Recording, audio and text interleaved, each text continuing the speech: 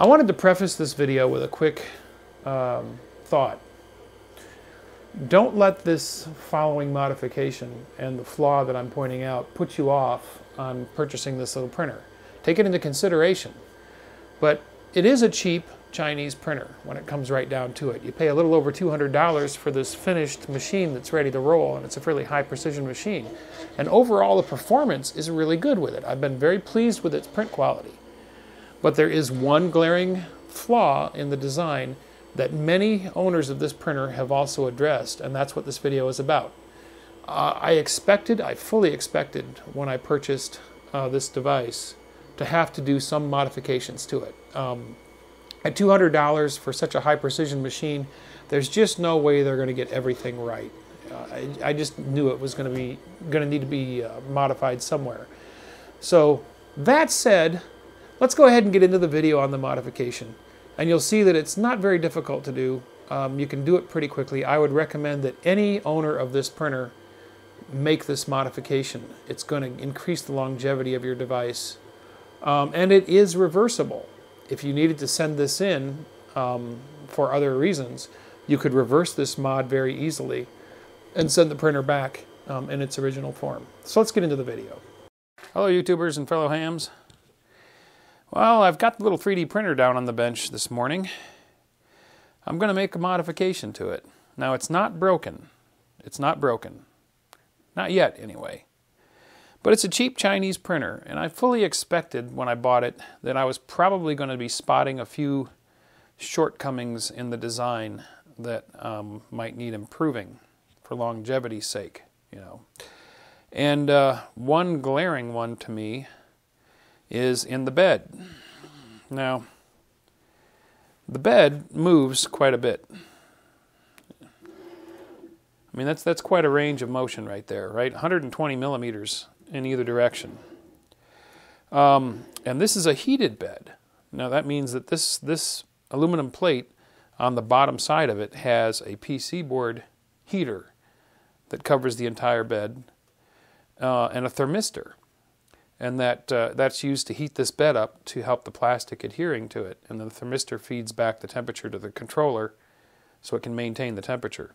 So that means there's wires, right? There's wires connecting to this bed going down into the chassis that have to contend with all of that motion. And in fact, I can feel towards the end, you can see it spring back just a little bit. I can feel the resistance increase as I move back where I'm starting to pull on those wires. So obviously what the designers did here is they wanted the printer to have a small footprint, and they wanted it to be nice and complete looking, you know, no external cables and things running around.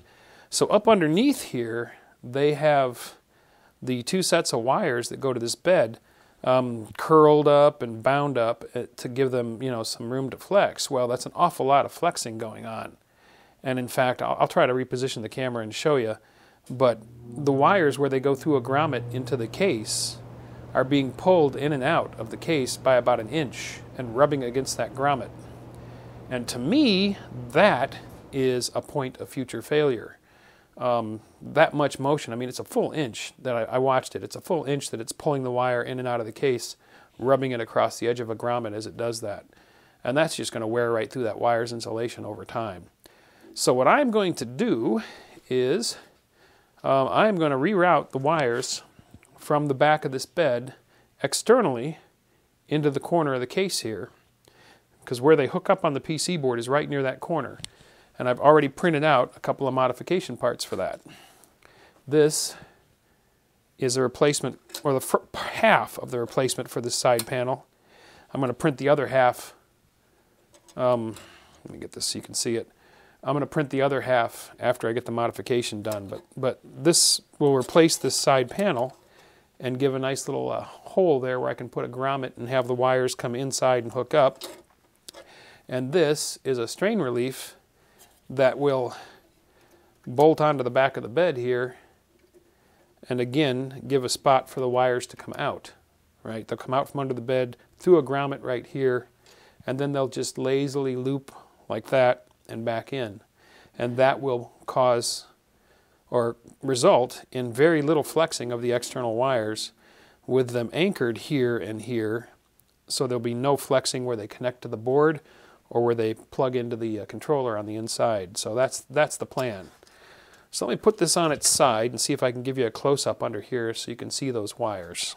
So here's the bottom of the carriage that the bed sits on, and you can see the two wires come through this grommet from the bed, and then they're just kind of twisted a little here so that they pull out, and that's where the tension's coming, because they're almost fully stretched out at that point, and they've pulled up out of this grommet down here, and then they slide back in. You can see it there. See that? Right here is where it's going into the chassis, and you can see slides in, slides out, slides in, slides out. And in fact, I'm starting to see a little bit of a shine on the insulation here where it's rubbing against that grommet. Additionally, when it goes in the other direction and those wires curl up, you can see how much flex is going on there. Look at that. And it curls right up and then it slides down into the grommet further. You know, so that's just rubbing and flexing, and these wires are gonna fail eventually. So that's what we're trying to solve here. So the first thing I got to do is I need to take the side panel off of the printer up here and disconnect these wires and feed them back up through out of the chassis and back up through this grommet so that I can run them straight out the back out here. Alrighty. The printer is all nice sheet metal construction. I mean, the build quality of the metal construction on this thing is pretty good. I'm pretty happy with that. But this side panel comes off with just 5 screws. Lifts right off, and that exposes the control board right there.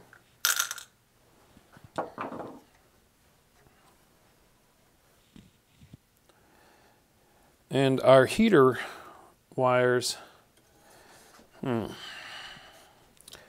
might have to tilt the camera down some. Let's see. You might be able to see it. Are connected on this side of the board over here on this edge. There's this little one that's one connector in from this side is the thermistor, and the one on the back, I think, is the heater. It'll be easy to tell. Just moving the wires, you'll see which ones move. And those are the 2 connectors that you have to disconnect and then feed back up through the chassis. So let me get those wires out of there, and then we'll move on to the next step. Well, I guess I probably should have done this sooner rather than later. Now, I've only run about 40 prints on this thing over a couple of weeks.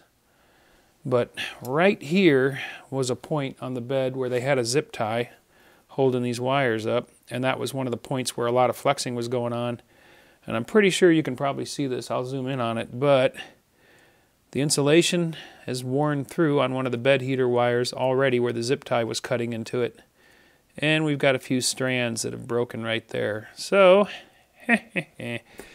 looks like I'll be replacing one of the bed heater wires right from the get-go. Yep. You get what you pay for. It is a cheap printer, and I did fully expect, don't let me put you off on it.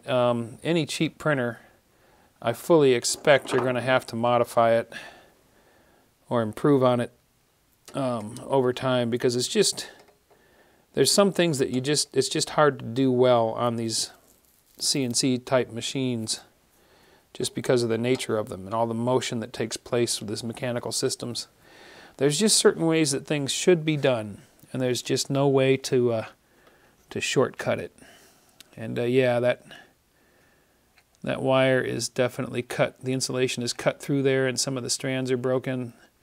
Looks like several of the other strands inside have broken just from that motion right there where it was supposedly strain relieved.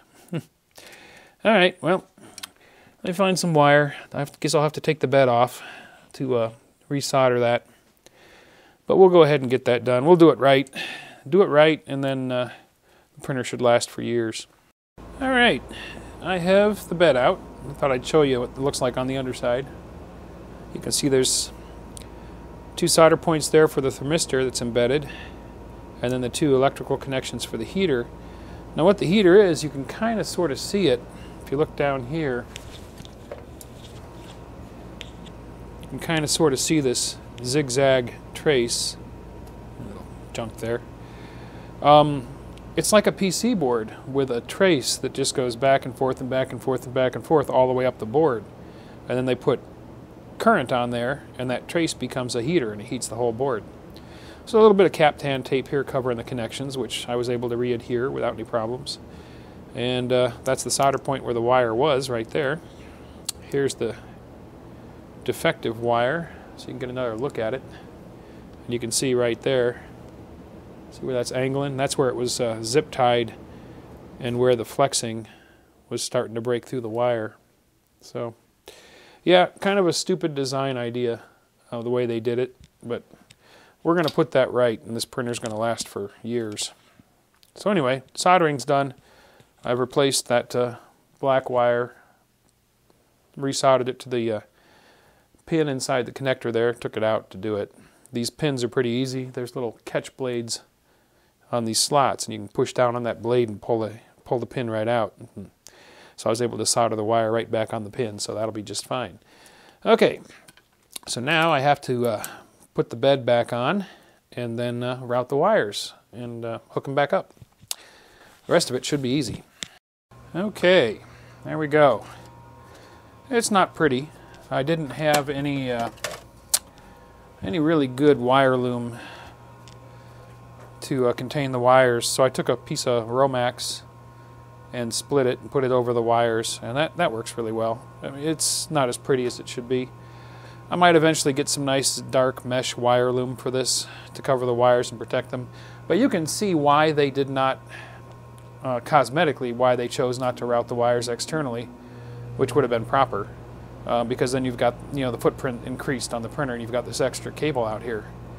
But as you can see now, flexing is at a minimum. I've got a zip tie on the Romax just on this side of this grommet and just inside of this grommet, and between those two, that completely takes flexing and strain off of the wires where they connect to the board and in here to the board. So it should be able to move quite comfortably without any harm to those wires, because there's only just a little bit of flexing going on over this course of this this bend here. And now I don't feel any drag. Aside from the limit switch, the bed moves a little more freely without twisting those wires internally. So the only thing I've got to do now is print the front half of this panel, put that on there, and it'll be done. Oh yeah, I've got to level the bed. Since I took the bed off, I'm going to have to re-level the bed, but I expected that. And it's really something you should be doing once in a while anyway, maybe once a month or so if you're printing a lot, is checking and re-leveling your bed, because those springs age, metal shifts and changes over time, and that's always something you have to be concerned about. But I think that we have got the strain problem and the bending problem of the wires taken care of here, and the printer should last quite a while. Alright, well, upstairs, and we'll level the bed and we'll print this side out, and I'll show you a shot of it in operation. Alright, the printer is busy making the other part of that side panel, and as you can see, that's working just fine with those wires routed out there. Not a lot of flexing on that wire. That's the right way to do it. So I think this is a pretty good modification to make, pretty simple to make. If your wires are not damaged, you could put that on in 30 to 40 minutes. It's just unhooking the wires and rerouting them. The two screws I needed for the brace on the back were not included. I did not.